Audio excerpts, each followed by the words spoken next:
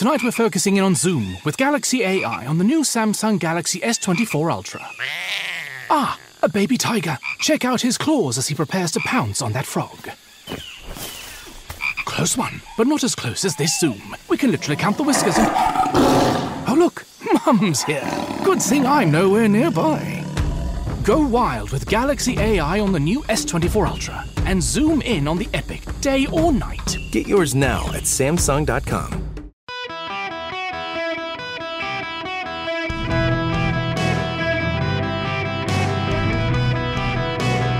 Welcome to the Eric Erickson Show Podcast, Hour 3.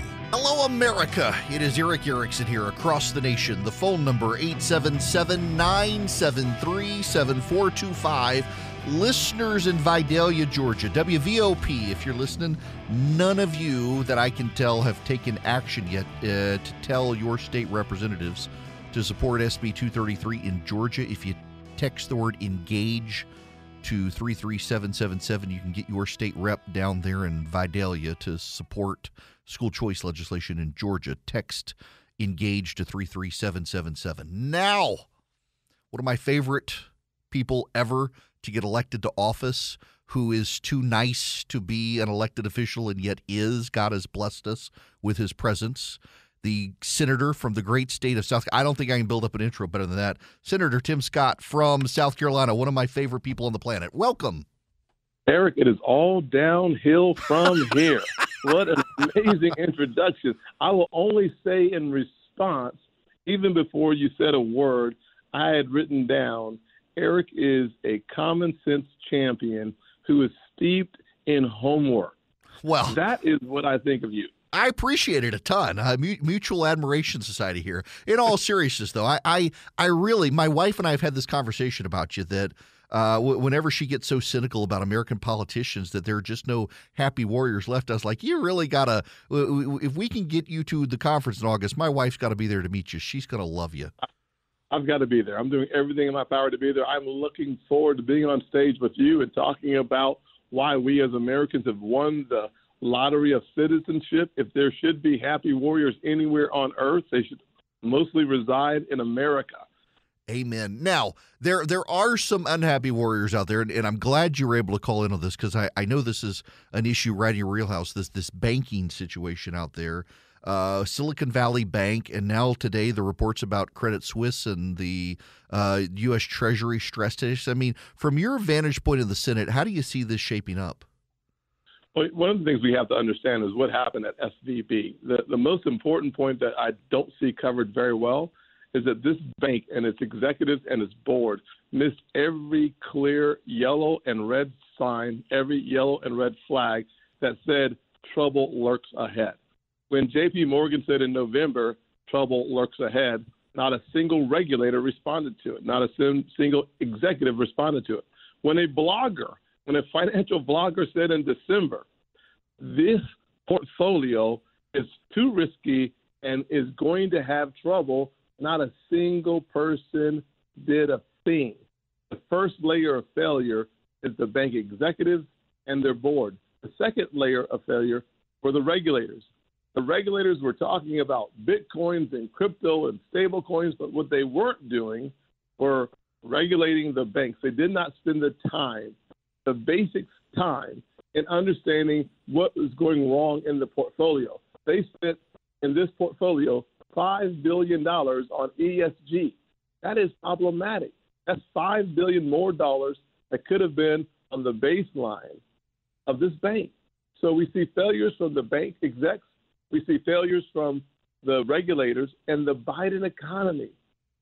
The Biden economy contributed in amazing ways to this bank failure. When your inflation goes to a 40-year high and the Fed responds with the fastest increase in interest rates, you should expect trouble in very conservative portfolios, and that's what happened with this bank. Yeah, this is the part that struck me. I'm sure you and I, we'd have a long conversation about the Fed and how it does or doesn't do its work and how it could do better. But the thing that has just struck me the whole time is that whether I like Jerome Powell and the Fed or not, they started signaling months in advance, we think we're going to raise interest rates. And then they start raising interest rates, and they keep coming out with statements, we think we're going to do it again, and we think we're going to do it again. And it's like none of these people bothered to pay attention to a Federal Reserve that historically isn't very transparent, being really transparent about where they're headed.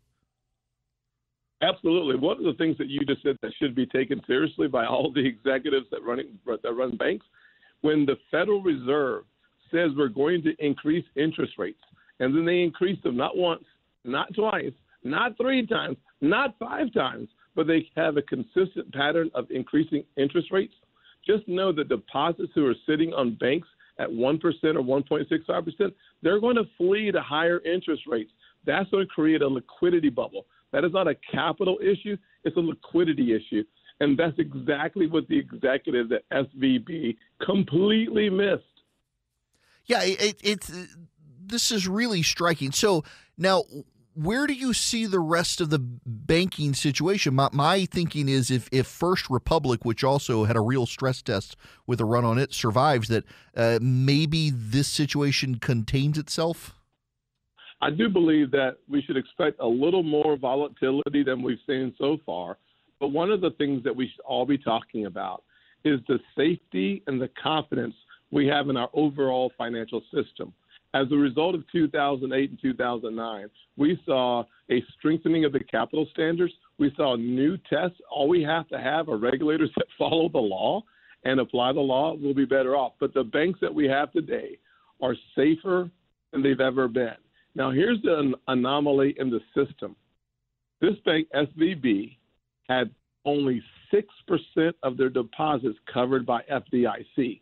The average regional bank is between 50 and 70%. In other words, they have a very diversified portfolio. This one bank was so focused on the tech sector that they missed all the clear signs of a fall coming. And so when you think about other banks like that with the same focus and the same level of diversity, it is going to lead to a huge issue.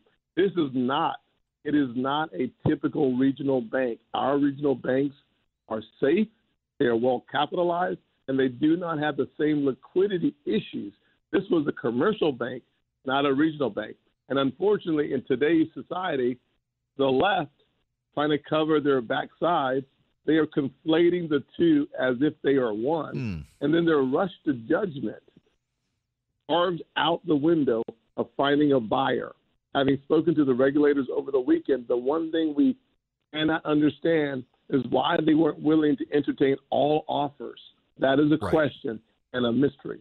Yeah, I've read about that one. And let me switch gears here. And hopefully we can resolve that mystery. But I have a concern. And when Senator Loeffler was in the Senate, she came on several times, and I talked to her about this. And she had the concern, and during COVID with shutdown and PPP and bailouts, and at the time was just like, we got to move fast, and yet could cause problems. And I think we're seeing some of these problems happen of this moral hazard of when the government steps in to bail everybody out, the risk assessments go out the window because they know Uncle Sam will take care of them. And you can argue that, well, the depositors all needed to be taken care of, but if you know the Fed's going to come in and take care of all the depositors every time so no one's ever going to lose money, then where does the due diligence on the bank lie when Uncle Sam's just going to take care of everything? Eric, you raised one of the most important questions of the day and of the weekend, frankly. This is the moral hazard I was talking about over the weekend, and I think on Trey Gotti's show. This is corporate cronyism at its best, which is terrible for taxpayers. Anytime you foreshadow unlimited FDIC insurance, even though you know it ends at $250,000, you should expect more bad actors making bad decisions. This is a perverse incentive for bad behavior. And that's what we see there. And what we also need to understand is that the COVID money drove up deposits at a pace we have never seen before. And one of the tragedies is when you go from a mid-sized $50 billion bank, as SVB was just a few years ago, to over $200 billion, If you invest that extra deposit into very conservative securities, and then the interest rates rise and rise and rise, 7 increases, you are now facing a liquidity challenge that you can't climb out of. Yeah, I was talking to a great friend of mine I've known for years, just a financial whiz, got hired at Goldman Sachs, now works for a private equity firm in New York, and he and I were having this conversation maybe a year ago now, that he says the outside world cannot appreciate how many zombie companies are out there that should be bankrupt, but between the COVID money and the like, they've just been able to stay in business, and they've never fixed their mistakes. And at some point, we're going to have a problem when these financial companies begin to go out of business, expecting the government's just going to step in and bail them out again. And it seems like the rich, for all the Democratic talk about income inequality, they sure do like to bail out a bunch of rich people on Wall Street. That's exactly right. Two very important points there, Eric. Number one, the average American has around $5,000 in their banking accounts. We are now going to see special assessments, maybe as high as $200+ billion, that will subsidize accounts that had balances of $5 million. Venture capitalists are the most sophisticated investors in the world. We are seeing a transfer of wealth from the single moms to rich folks in Silicon Valley. Yeah, it's so. I understand the concerns of these businesses. They wouldn't be able to pay employees, and it would have spillover effects. But it just seems like we continue to compound problems instead of letting the free market actually work. We've made it so David can never slay Goliath for David to be able to grow. You're exactly right, honestly, Eric. And the other point that you make that is very important, I hope all your listeners didn't miss that, such an important point. Whenever the federal government bails someone out, you are asking others to get in and do what those folks that just got bailed out will do it again. We received calls as a leading Republican on the Senate Banking Committee. I have received calls from banks asking for unlimited FDIC insurance. They're saying, listen, if you'll do it for those guys, we deserve it too.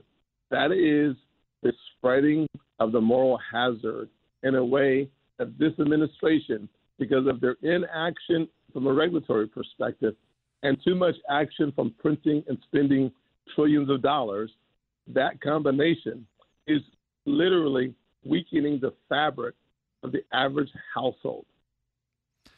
Yeah, unfortunately. Okay, so Senator, I'm about out of time. If you're just joining, talking to Senator Tim Scott from South Carolina, let me ask you one last question, because I know you and I have talked about this privately. There's a growing movement on the left to try to get banks across the country to stop doing business with companies they don't like, particularly gun manufacturers and gun stores. What can be done without the Republicans in control of the Senate? Is there anything that can be done to make banks not walk away from these companies? That's a great question, Eric. One of the questions I raised during the debate over the Georgia election law. The changes that Governor Kemp made were substantial, they were significant, and they improved the system. Not a single African-American voter had a complaint after the 2022 election. Kudos to strong conservative Republicans doing the right thing. One of the questions I asked was, why is it that banks want to be able to pick and choose winners when the United States Congress has said these businesses are all legal? They are trying to figure out in their world the favored versus disfavored industries.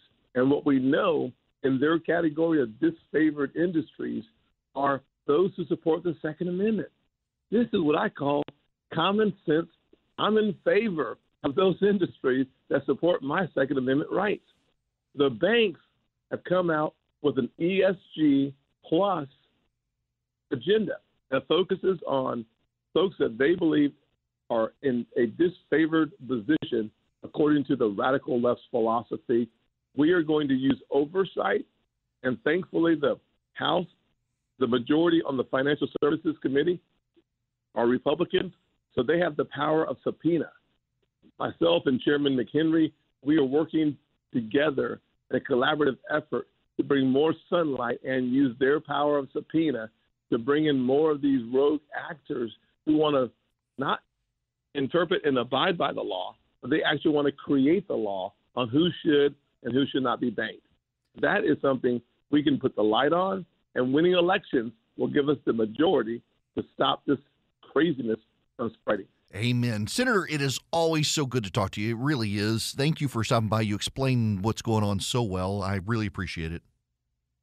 Thank you, Eric. I look forward to seeing you in August, and hopefully you'll have me on the show before then. I absolutely guarantee it. Thank you so much. Senator Tim Scott, the great senator from the beautiful state of South Carolina. So my kid has a queen-size bed. We've got a king-size bed. We got him Bull and Branch sheets, and he's used them. He had like kid sheets, and now he's old enough he doesn't want the action figure sheets anymore.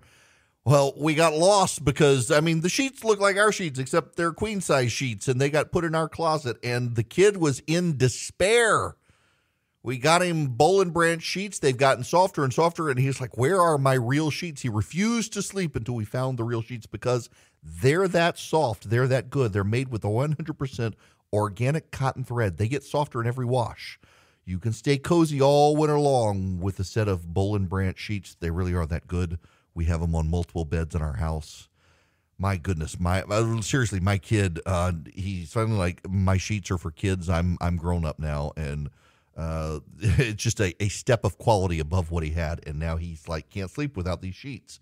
They're designed to feel incredible for all sleepers. They're made without toxins. They're free of pesticides, formaldehyde, other chemicals. They fit the deepest mattress too, which I love because we have a very thick mattress on our bed, and it fits. It doesn't like bunch up and then snap off in the middle of the night when you roll over. You can get 15% off your first order Bull and Branch sheets when you use promo code ERIC at bullandbranch.com. Exclusions apply. See site for details. That's Bull and Branch, BOLLAND branch.com.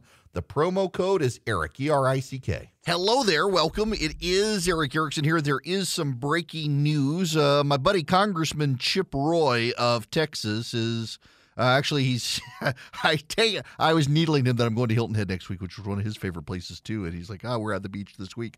But his staff has just sent out a letter. He's endorsing Ron DeSantis for president, the first major politician in America to endorse DeSantis, who's not even in the race yet, but we all know it's coming. To the phones, Michael, you're going to be up next on the Eric Erickson Show. Welcome, Michael. Good day. How are you, sir? Great. How about yourself? Good. I wanted to get your opinion because you're very wise, educated, and I would just love to hear what you think about this. And so I was thinking Russia, when people talk about Russia and Ukraine, they're always talking about getting rid of Putin, and which I don't disagree. But Russia has always had a strong, what they call a strong man. You know, since Kublai Khan, Ivan the Terrible, Stalin, et cetera, that region has always had a strong man. And so when you look at that region, I believe they call it the steppes. In my humble opinion, it is very volatile because you've got Afghanistan, you've got Chechnya, you have all these warlords, you've got ISIS, you've got all these volatile. Yep. Michael, your phone line just dropped, Michael. That wasn't on my end. That was on Michael's end. I don't know what happened. But to answer Michael's question pretty specifically here, this is kind of what DeSantis is warning about. If you get rid of Putin, who comes after Putin? Probably someone more ruthless than Putin. The democratic situation in Russia has never been good. It's very much similar to the Chinese. These countries have never had a strong history of democracy. They've always had tyrants. The Chinese had emperors. Then they had Chiang Kai-shek and the Chinese Republic. Then they moved into the communists. The Russians went from the Khans to the Tsars, and from the Tsars to the Soviets, and from the Soviets to Putin with Boris Yeltsin in between. You're not going to bring strong democracy to these countries, and if we toss Putin, who knows what we're going to get? Probably not something favorable. So we really should be careful about how we pursue dealing with Russia. The Russians themselves, God knows what they're going to do. When we come back, the Cold War is turning into a semi-hot war between DeSantis and Trump. I've got the details for all of you. I have to pivot. I'll get to Trump and DeSantis here in a minute. But Aaron Rodgers is leaving the Green Bay Packers. That's a big news story, not just in sports. He's been there for years. Think about it. They had Brett Favre forever. They got Aaron Rodgers. He won the Super Bowl with them once. Great quarterback. 39 years old, though. There's no way. I just never thought that he was going to retire the same year Tom Brady retired and be overshadowed. He wants his own year, so he'll go to the New York Jets. Seriously? So my CFO is a dirty Mets fan and a Jets fan, and he loves losers, I guess. But he works for me, so what does that say? But the Mets, they got Steve Cohen, and they are building a World Series team. They are building that team. The Jets, well, they would love. They haven't been to the World Series since 1969, or not the World Series, the Super Bowl. The Jets are a football team. The Super Bowl since 1969, and so it's fitting that Aaron Rodgers, who does like darkness camps and psychedelics or what have you, hallucinogenics. He would go to a team that hadn't been to the Super Bowl since the hippies were in charge. 1960. It's a thing. I am an owner of the Green Bay Packers. I get a certificate on my wall and nothing else. It's kind of cool, though. I can say I'm an owner of the team. I get absolutely nothing other than I gave them some money for a certificate to put on my wall. It's kind of the football equivalent of, remember when you were kids and your grandparents would put your name in the International Star Registry and you would have a star named after you, or you thought, I don't know if that place has gone belly up or not. My college roommate Brian had it was actually a very beautiful certificate designating some star somewhere in the universe as Brian's star. And you even kind of then use like, really? This is for real? No, I'm sorry. If you have one of these, just tell yourself it's real. But outside of the International Star Registry, no scientists. I've got a planet named after me. Y'all refer to it as Uranus, but that would be me. Oh, dad jokes. Okay, let's move to, speaking of Uranus, let's talk about Donald Trump and Ron DeSantis fighting each other. Y'all may not find it funny. I do. So Trump has decided he is going to nuclear war with Ron DeSantis. The Politico has this story. Is this from, Meredith McGraw has this. Trump's team. Okay, stop, pause, time out. The most remarkable thing in these stories to me, the most remarkable thing is Trump's team tells everybody everything. There's no surprise. Everyone can see what's coming and they can prepare. This, honest to goodness. Okay. Let me roll this back. Roll the tape back. When you run for office, I have run campaigns, and it really doesn't matter, presidential all the way down to dog catcher. They start the same way, even if they start to different degrees. But typically, with a well-prepared campaign, you bring the wife and your best friends. You sit down in a room after a private investigator has investigated the snot out of you. Private investigator hired by the campaign goes out to dig up every possible bit of dirt. And then you sit in a room with your wife, your best friends, you have some drinks, and you essentially do a SWOT analysis: strengths, weaknesses, opportunities, threats. Except it's modified a little bit. First, the candidates go through their strengths, everything that really sets them apart. And then, this is why the spouse is there, you go through the weaknesses and all of the things on which you're weak. And that's where the opposition research comes in, all the hits the other teams can make at you. And then you do the analysis of your strengths versus who you think is your major opponent's strengths, and your weaknesses versus their. And you see very graphically on a wall somewhere on a chart, how do you elevate your key strengths above your opponent's weaknesses to highlight their weaknesses by elevating your strengths? And how do you minimize your weaknesses to their strengths? How do you elevate your strengths in such a way that minimize your weaknesses? And then you tend to get a theme out of that. You tend to get an idea of how to sell yourself from that. And from there, you get your campaign theme, you get your campaign message, and everything ties back into that. And your strategist then, every campaign has a key strategist. Your strategist can take that work, your strengths and weaknesses versus the other people in the field, and can build a campaign strategy. And this is a campaign strategy that is not from now until the primary season is over, but from now until the general election. And you modify it somewhat once you get through the primary because you've got to pivot to a different candidate once you're through the primary. But the message largely stays the same all the way through the primary and the general election. And you build a campaign. This is what we're going to do. Here is our strategy. We're going to sell our candidate in this way. We're going to do that with these tactics. There's a strategy, and the strategy deploys tactics to carry out the strategy. Some campaigns confuse the strategy and the tactics, and they just do a series of tactics with no overarching strategy.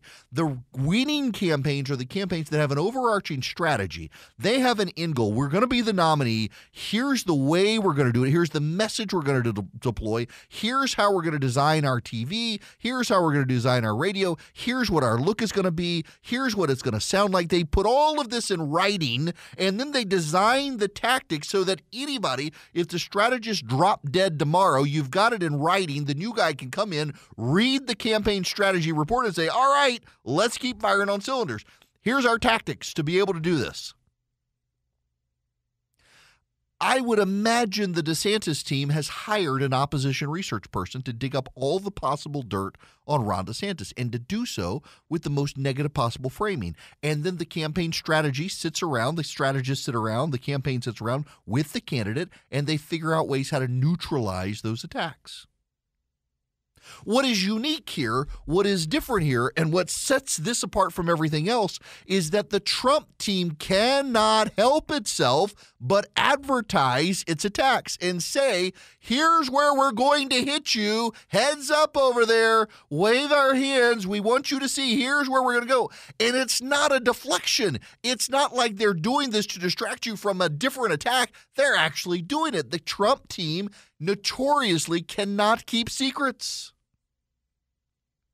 So we get this from Meredith McGraw. Trump's team and his allied PAC are preparing an expansive opposition research file by poring over DeSantis' record as a prosecutor, member of Congress, and Florida governor. Among the items a Trump allied group has drilled into is DeSantis' record while serving as an assistant U.S. attorney before returning for congressional office, with plans to accuse him of being an extremely lenient prosecutor in cases involving child pornography. They've conducted focus groups and looked at polling to hone in on the best messaging to take on DeSantis, and they've wasted no time to get organized and scoop up talent in key primary states. The team itself has felt like he has had a free ride without scrutiny for a number of years, says Brian Lanza, who worked on Trump's 2016 campaign and remains close to Trump's team. Just because he's aggressive and willing to fight doesn't make him MAGA. MAGA is the policies, and there's a tremendous amount of sunlight between Trump policies and DeSantis policies. The more and more that gets highlighted, the more DeSantis is going to get exposed as just another member of the establishment and compared to Jeb Bush. The preparations are the latest sign of a bruising primary fight to come, one that could make the 2016 primary fireworks look tame in comparison. It's a high-risk, high-reward play. The child pornography charges, for one, mirror those used by Republican senators against Ketanji Brown Jackson. In the DeSantis case, his contemporaries have insisted that the plea deals he signed were not unordinary. to make any allegation that he was soft on any kind of case, especially child porn, is just ludicrous. It defies the logic of what I saw in the office or what my office would let happen. Ronald Henry, retired U.S. attorney who served as supervisor to DeSantis when he was a special assistant U.S. attorney, told Politico he wasn't a lone wolf on his own making deals without the entire weight of the U.S. attorney overseeing what he did. Already, Trump has seen several notable defections from his camp, with some describing the ex-president's antics as childish. Trump was a good policy guy, and I'd put him up there with Ronald Reagan on policy, but presidentially he was a disaster. The way he acted, calling people names, says former Congressman Tom Marino, who co-chaired his 2015 campaign in Pennsylvania, is now supporting DeSantis. Trump hasn't waited to get started on what is expected to be a major anti-DeSantis broadside. He made digs at the Florida governor's backpedaling on raising the retirement age and privatizing Social Security and Medicare. He's flouted unsavory questions about DeSantis' time as a teacher in Georgia. And he's considered different nicknames from Ron DeSanctimonious to Ron DeSantis to Sanctus to Meatball Ron, and told reporters that one was just too crude. All right.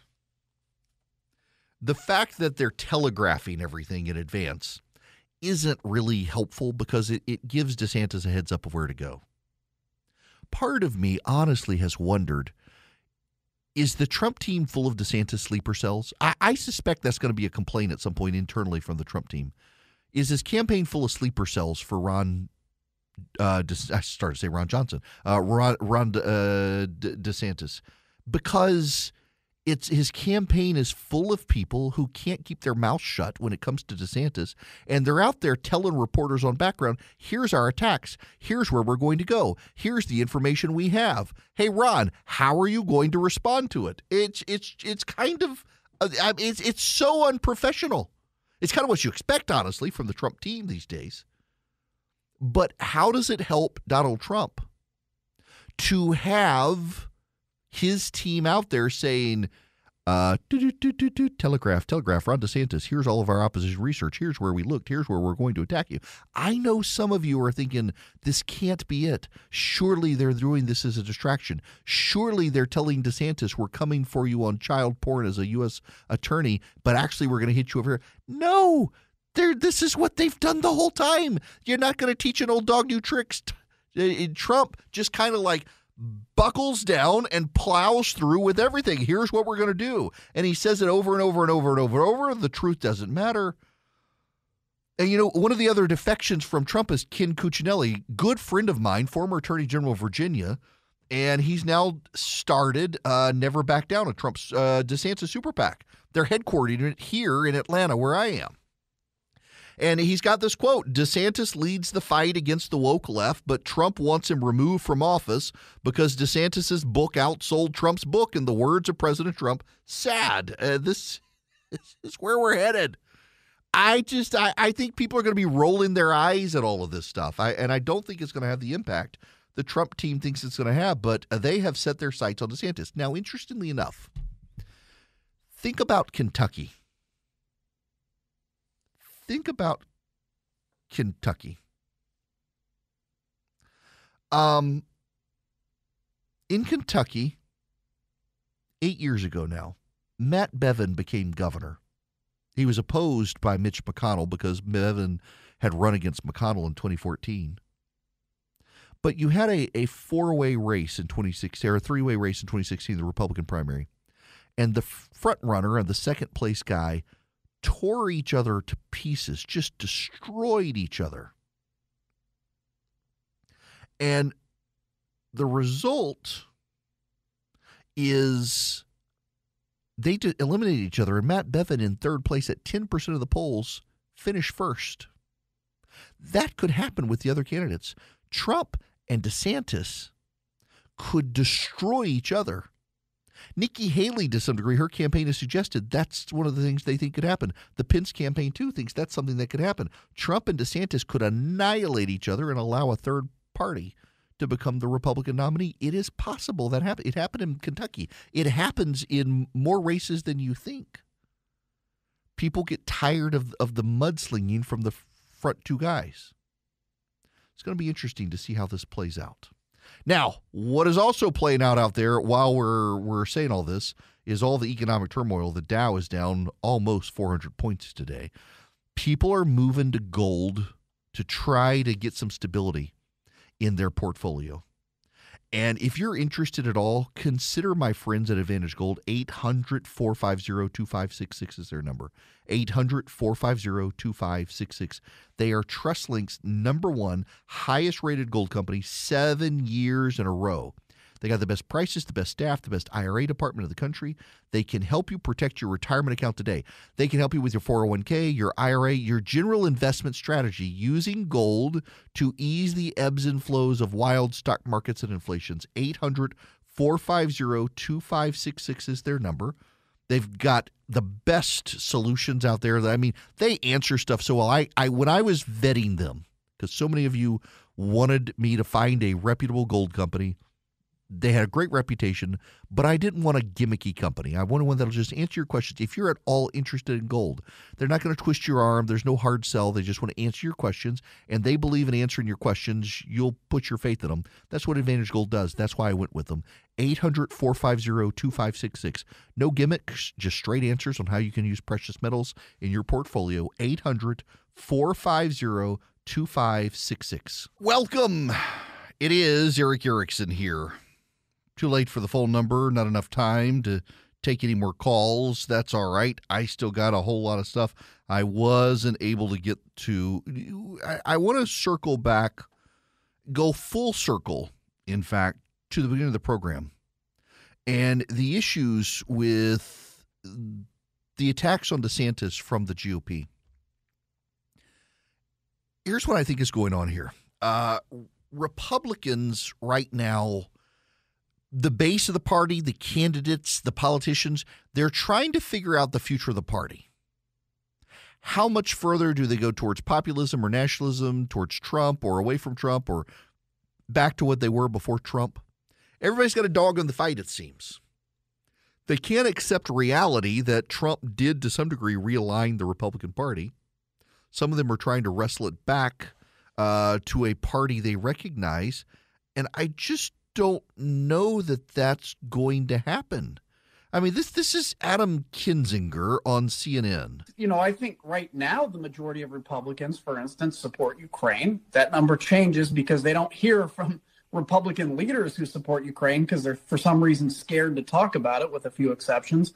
They're only hearing from Tucker Carlson, from Donald Trump, and now Ron DeSantis, who says we don't get involved in territorial disputes. So that makes me question, what's his position on Taiwan and China for things like that. So, I think DeSantis's advantage right now is he's kind of like anybody that is ready to move on from Trump. He kind of gives people an out to be like, yeah, I'm still cool. I want to own the libs, but it's time to move on from Trump.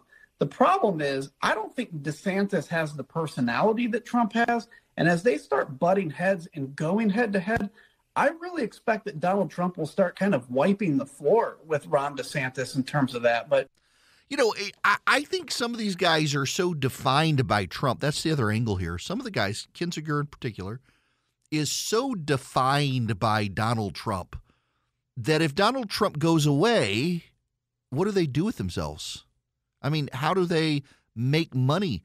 They are defined by their opposition to Donald Trump. They've got to root for Trump. The Bulwark crowd and the like, they've got to root for Donald Trump's success, or they're no different from the rest of the Democrats out there. They've defined themselves in opposition to Trump. And a lot of them desperately want Trump to be the Republican nominee because otherwise they can't make any money. They expose themselves as nothing more than an ordinary Democratic group. They got to have Trump. They're always Trump, even though they claim they're never Trump.